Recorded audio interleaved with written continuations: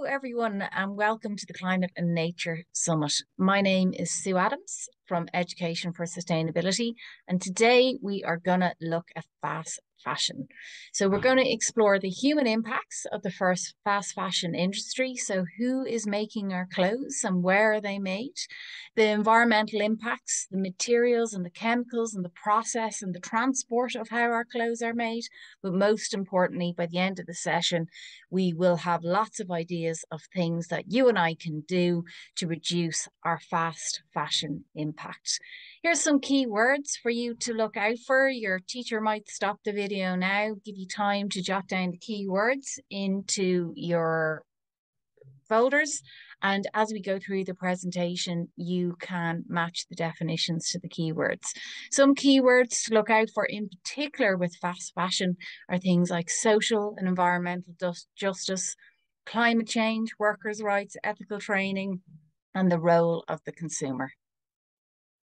So when we're talking about fast fashion, it can be described as a highly profitable business. And how it works is it's where high fashion catwalk designs are produced really quickly using really low quality materials, and they're put out within the fast fashion brands. When I was small, clothes used to be produced, there was typically a winter and a summer collection, and that was it. Nowadays, because of fast fashion, we're actually seeing about 52 collections, micro collections every single year. So we're producing a lot of clothes, a lot of waste, but we're also producing it using really low quality materials. And this is a problem because our clothes aren't lasting very long, and it's also a problem because the clothes are cheap. So we tend to, because the materials aren't very good, if something rips or if a button comes off, because the materials aren't great and the clothes don't cost very much money, we tend to actually throw the clothes out instead of mending them or fixing them, which is what we used to do in the past. So, fast fashion is actually the world's second largest polluter after fossil fuel, which is absolutely astronomical considering fossil fuel is the main driver of climate change. So, the relationship between fast fashion industry and fossil fuel is really clear in the way that our clothes are made. So, some of the impacts of the industry are things like climate change, water pollution, fumes, river pollution, pesticides, landfill, and then the human side of it impacts on workers' rights and child labour as well. So why is the fast fashion industry a problem? It's a problem because we're accumulating a lot of waste. So we're producing about 80 billion garments a year, which is astronomical. That's about 400% more clothes than when I was small. And again, because the materials our clothes are made from are cheap, they don't last very long. We wear those fast fashion items about 7 times and then we throw them out, and we're just having this accumulation of waste and waste and waste. So the carbon emissions are also a massive part on the way that we make our clothes, and the way that we are using our clothes, and the contribution of emissions that goes into the clothes, the way they're made, the way they're packaged, and the chemicals, the fertilizers used to grow the crop in order to blend the clothes with the cheap polyester or things like that. So it's a big problem. So some of the other environmental impacts are things like soil degradation. So if we need to cut down forests for things like cotton plants or even bamboo or something like that, the chemicals used in the process then, 70 million barrels of oil are used in the production of polyester annually every year. So that ties again climate change and fossil fuels. Polyester, we would normally blend that then with cotton or any other material as well. A lot of our clothes are made from polyester, which are essentially oil. So chemicals are used in every part of the process when it comes to the way that our clothes are made. And actually 23% of all chemicals used worldwide are used for the fast fashion industry. So we can really see and begin to understand the tie between climate change, fossil fuels, and the way that our clothes are made. Water pollution is another big issue. So I might invite all of you actually, if you're wearing a uniform, if you could all actually stop the video for a minute, take your shoe off, and everybody in the room call out where your shoe was made. If you're not wearing a uniform, have a look in your jacket or your jumper, and everybody, again, I want to know, call out where your clothes are made, what countries. Have a look at the tag and see what countries your clothes are made from. Pause the video for a minute, and let's see what we discover.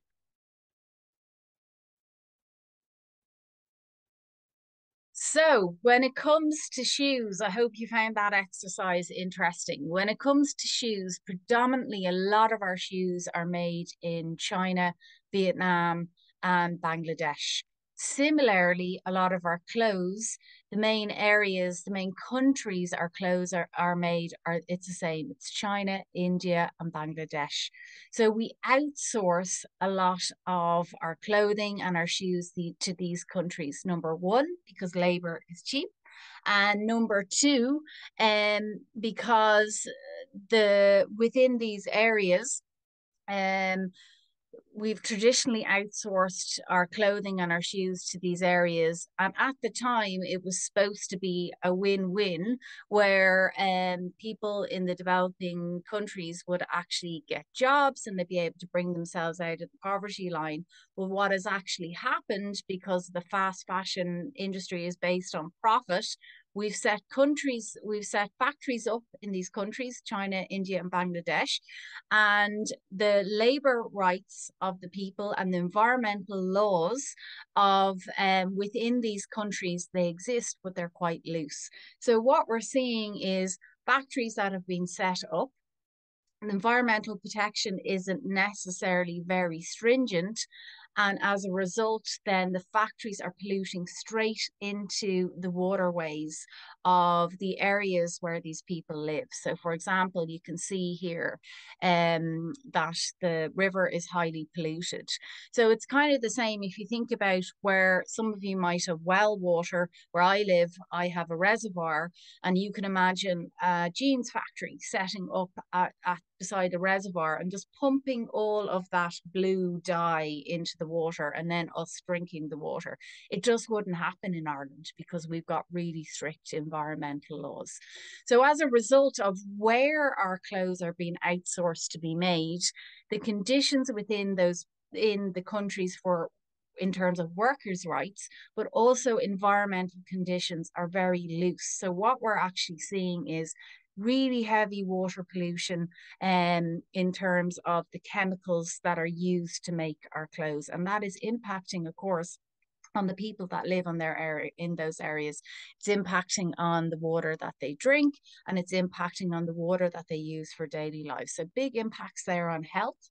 And it's just not it's not good for anybody. We wouldn't put up with it in our country. So I suppose we have to question ourselves and say, well, if we wouldn't have our water sources being polluted so that we couldn't drink the water, surely we shouldn't expect other people to have those nasty conditions.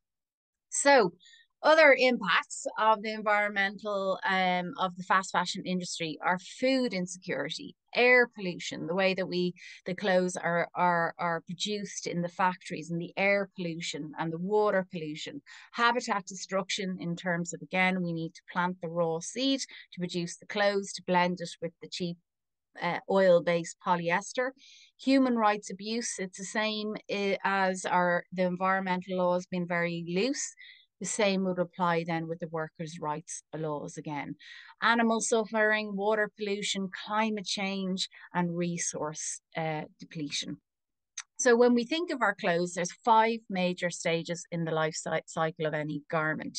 So whatever you're wearing now, just have a think about how many pairs of hands actually touched your clothes before they got to their back, and what journey did it make before it actually got to your back. And we tend to not really think about these things. So I'm hoping today, after today, we'll begin to develop a narrative and a story behind everything that we wear so we can understand the impacts that our clothes have made. So number one, raw materials. What are our clothes made from? Number two, the manufacturing, the dyeing, the pulling, the carding. Number three, the goods and the movements. So perhaps the cotton was made in one area, the polyester is made in another area, they travel, they're blended, they might go to another country to be cut and dyed and carded and designed, they might go to another country then to be packaged, and then number four, into customer care, into our homes, which actually can be one of the most toxic areas within the cycle, as we wash our clothes over and over again, and the impact of washing our clothes on energy, but also the impact of washing our clothes and the microplastics that come off our clothes in the wash and go back out into the environment. So the whole cycle is really it's multifaceted, and it's quite toxic. So we want to begin to think about that, and we want to begin to look at our clothes and who made my clothes, how many pairs of hands touched it, what's the impact of my t-shirt, and how am I going to look after it when it gets into my home.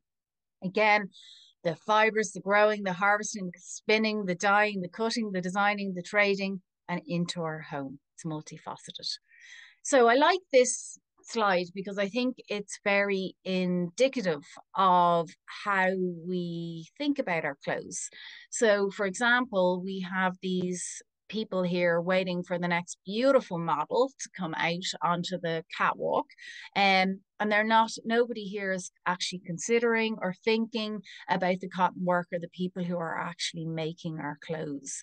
So I think we tend to not think about this through marketing and just being caught up in buying our clothes. But today is about opening our eyes and discovering the story behind everything that we wear. So we're going to stop here and we're going to do a walking debate. I'm going to ask your teacher to stop the video.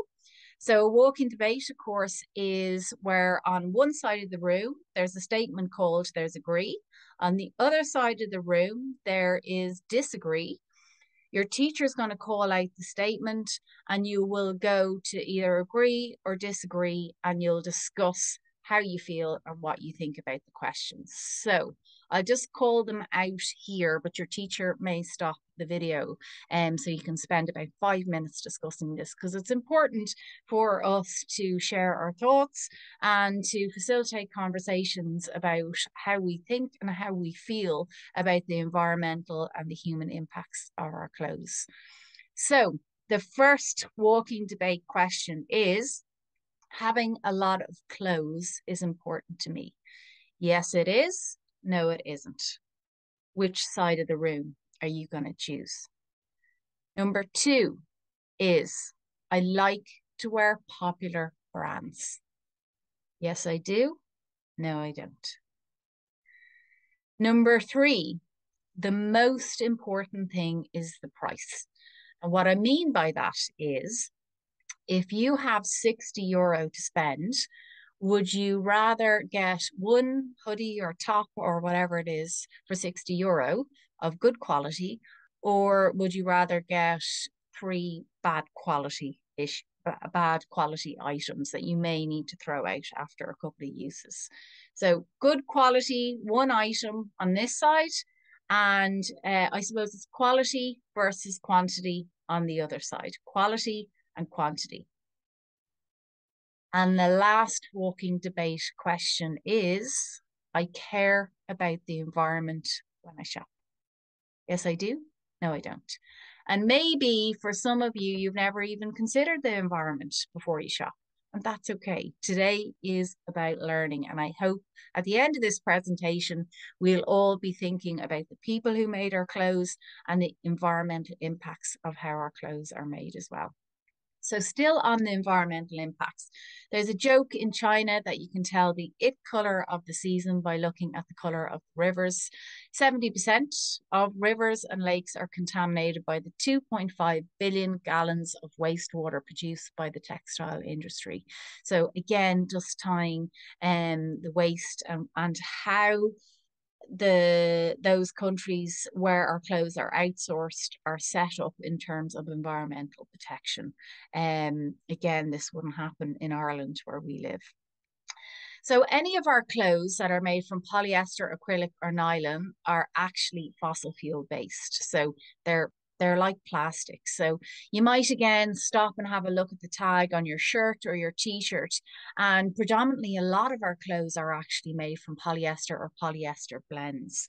And that is a problem, first of all, because they're fossil fuels, so contributing to climate change. But second of all, it's a problem because they're plastic, fossil fuel based. So essentially, they're plastic based. And what happens is when we put our polyester, nylon, or acrylic clothes into the washing machine, these tiny, tiny microplastics come off. We can't see them with the naked eye, they're so tiny, and they wash out into the drains and out into our waterways. So scientists have actually found microplastics in soil, in rain, and in snow. So that will tell you how many microplastics are entering into the ocean.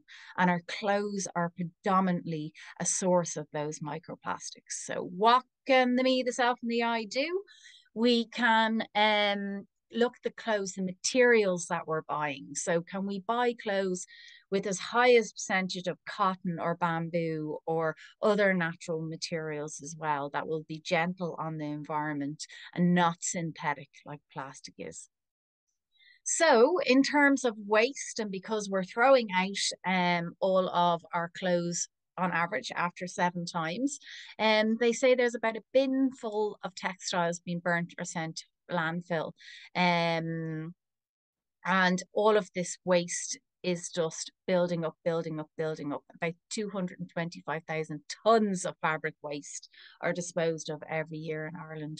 So it's just the accumulation of waste. Again, because a lot of the materials are synthetic, it's a bit like a plastic bottle. If you throw it away, your plastic bottle isn't a natural material. It doesn't break down. So if I throw my t-shirt in a bush that's made from polyester, which is oil-based, plastic-based, my t-shirt isn't going to break down in the environment. It's going to stay there for literally decades and decades and decades. So we have this accumulation of waste.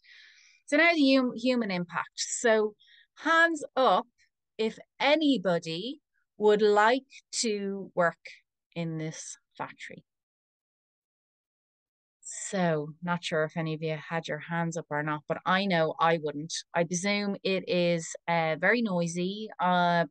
Maybe there isn't great air conditioning. It's probably very hot. And the other thing you might notice about the photo is that it's predominantly women who are doing the work. And in this photo here, it's just about getting us to question not only the materials our clothes are made from, but we need to question who made our clothes, and are the people who made our clothes, are they being treated fairly and correctly? So are they working in conditions that are safe and good for their health? Are they getting a fair wage? And if we're looking at a picture like this and we're saying, well, actually, I wouldn't work there, should we really expect other people to work in those conditions in order for us to get cheap clothes? Probably not, but that's up to you. I certainly don't. So, other impacts of the fast fashion industry in relation to human rights and workers' rights. So, because a lot of our clothes, again, are predominantly outsourced to China, India, and Pakistan, and the labour laws do exist within these countries, but they're quite loose. And we've known about the conditions that these people have been working in for decades and decades and decades. And really, in the last 4 or 5 years, has been a really it's really becoming to the forefront where companies are beginning to be questioned for around the conditions that the people are working in. But we're still a long way away from really safeguarding these people and for industries being completely transparent in terms of where their clothes are being outsourced to and the conditions that those workers are working in. So impacts are child labor, forced labor, not earning or working a living wage, and then working really long hours as well. So this was one of a dreadful tragedy, and within that year there was actually three similar tragedies. This is known as the Rana Plaza disaster in 2017.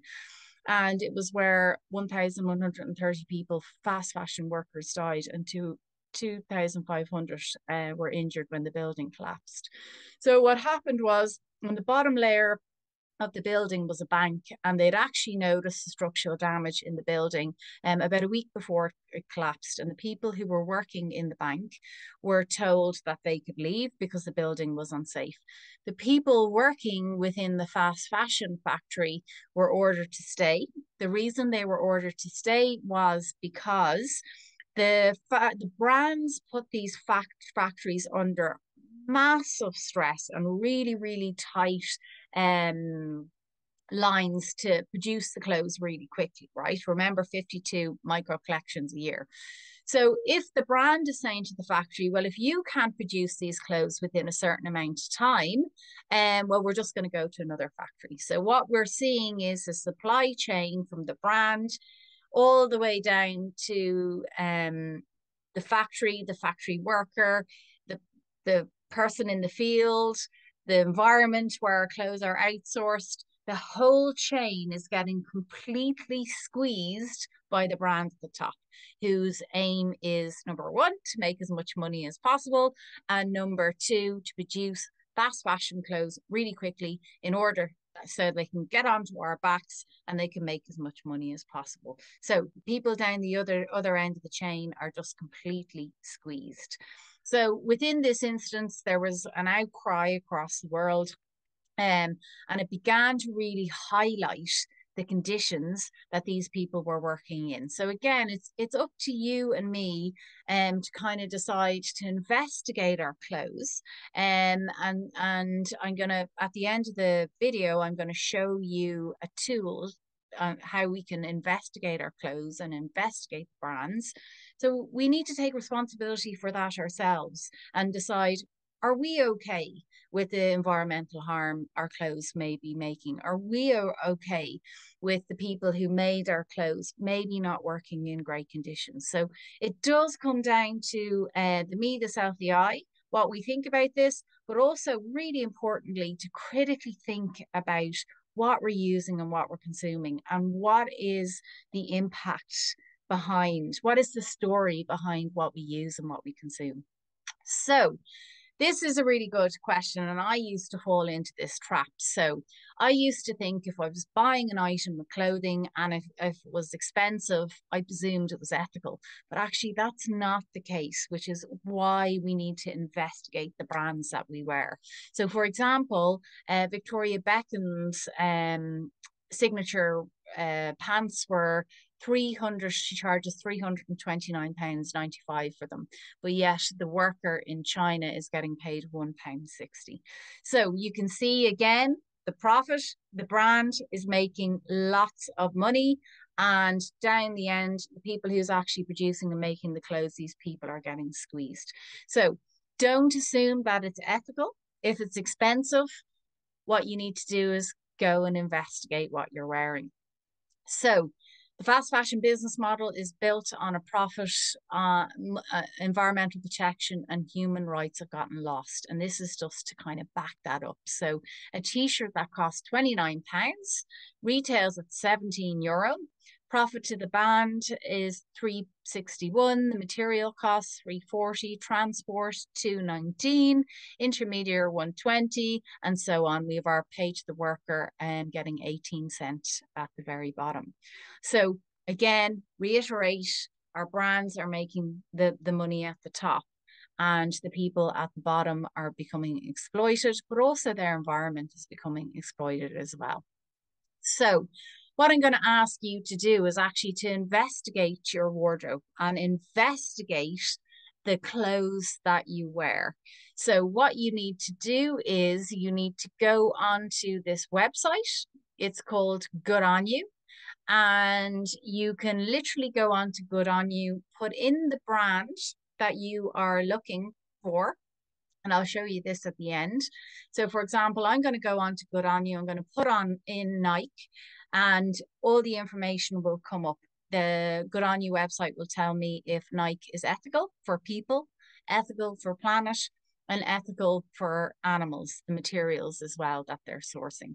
So it's a really, really good tool for you guys to use, because it's an easy way for you to investigate the brands you wear and see if they're ethical for people and environment and animals. And we'll have a look at that at the end. So the other thing about fast fashion is, and hopefully that might change, is through the Sustainable Development Goals and the Paris Agreement, which links to climate change. So now businesses have to, because globally we're trying to reduce resources, climate change, greenhouse gases, by 50% globally by 2030. Now businesses have to report on things like their transport, the chemicals they're using, the materials they're using, and they have to prove that they are reducing their own carbon footprints. So as a result, we are seeing brands begin to strive towards sustainability, okay? So they have to look at materials and chemicals that aren't as wasteful. And they also have to look around the areas of transporting the goods from A to B. If you think of, let's say, Marks and Spencer's and all the Marks and Spencer's stores within England or Ireland, or even Penneys, all the stores within England and Ireland. And as those goods are getting transported across the world to make our clothes, the materials, the cutting, the pulling, the carding, the designing, the packaging, all of that is really energy intensive and chemical intensive as well. So within the Sustainable Development Goals, within the Paris Agreement, businesses now have to report, which means they have to begin to flip the way our clothes are made and how our clothes are transported. So hopefully there's a bit of hope there for the environment and for the people that are making our clothes. And the fast fashion industry hopefully will begin to evolve to be more sustainably. Other things that you and I can do, we can look at supporting clothes that have a fair trade brand. So it's the same as your coffee, your bananas, and your chocolate. So what fair trade is ensuring that the people, the worker at the bottom of the chain, that they actually get paid a fair wage.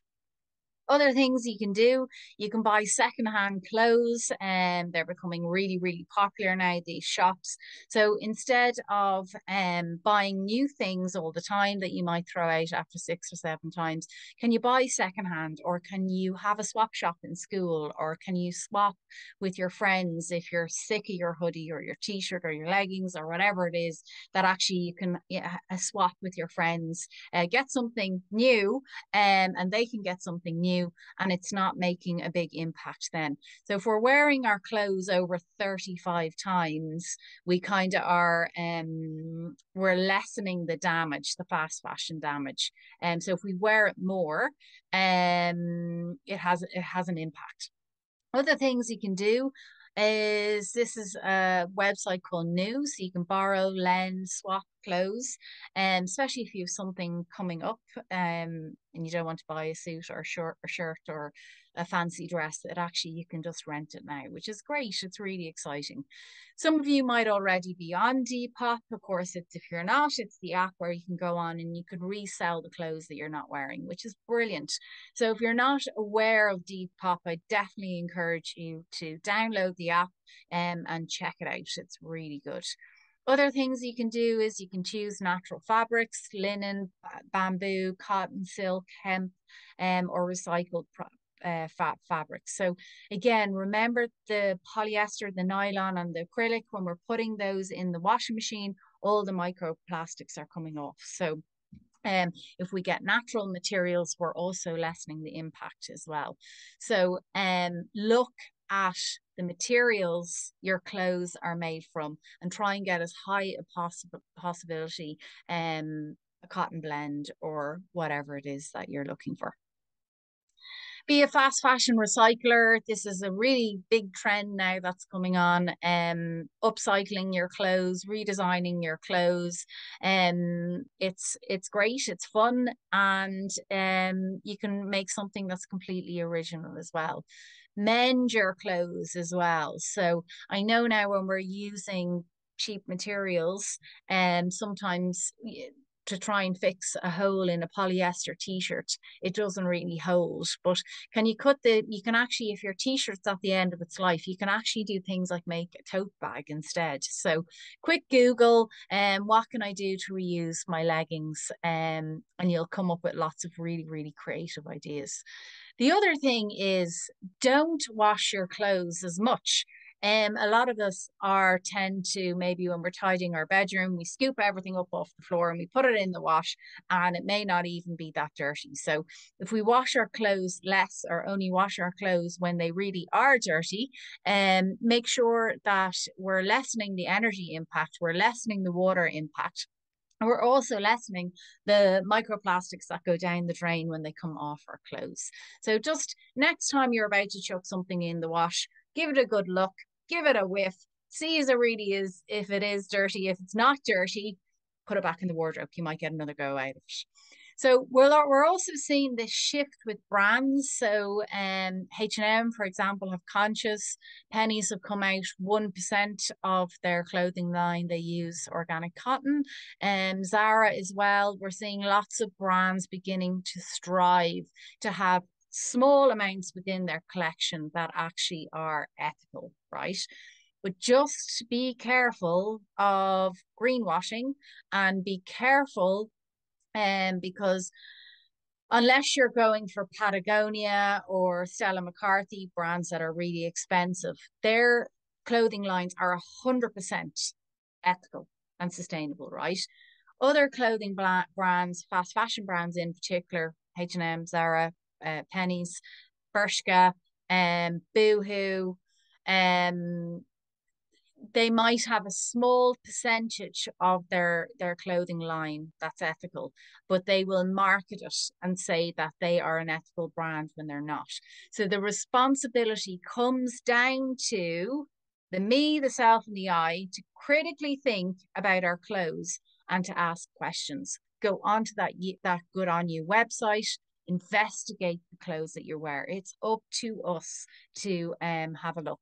So the other thing we need to do is, we've accumulated 80 billion garments a year we're making. We've accumulated all of this massive waste. So what can we do with this waste? So it's about trying to take this waste and create it into another product. So it's not going to landfill, or it's not ending up in the environment, or it's not getting burned. So the circular economy aims to eliminate waste. So for example, you know, that spongy stuff in playgrounds, that actually can be made from old runners. So can we look at the waste that we've accumulated, and can we make more clothes, or can we make that spongy stuff for playgrounds? What can we do? Can we upcycle our clothes? So we need to avoid waste, and we need to be creative and redesign the waste out of our environments.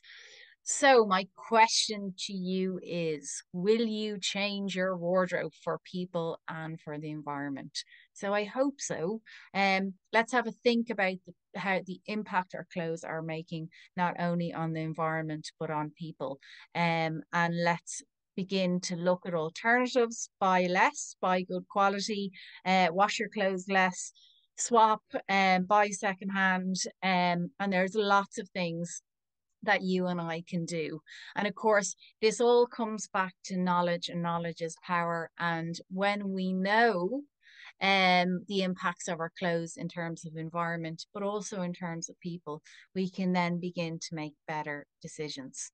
So to recap, The fast fashion industry is the second largest polluter after fossil fuel. The world now consumes about 80 billion new pieces of clothing every year, 400% more than just 2 decades ago. Leading countries for production where our clothes are made: China, Bangladesh, and India. The role of the consumer, you and me, the self, and the I, is waste and climate change. Fast fashion impacts on the environment and humans. Buy less, buy secondhand, swap, upcycle, recycle, mend, and support your Irish designers. So, again, this all comes back to your checklist, okay? Educate yourself. Get involved in mass email campaigns to get behind brands so that they're transparent about their impacts on people and their impacts on the environment. And what you could do is actually just set up a swap shop in schools, set up a rail of clothing where people can bring, leave, take any items they don't want. So I hope you've lots of ideas there on what you can do. So it suggests now that everybody, if you have access to technology, that you can go onto that Good On You website, go into the brand directory, select any brand you want: Boohoo, Bershka, Zara, H&M, doesn't matter. Select the brand, and then you can investigate how that brand is doing in terms of people and environment. So next time when you go to buy some clothes, you'll know the impact that your clothes are making, and you can make an informed and ethical decision. Hope you enjoyed the session. Best of luck.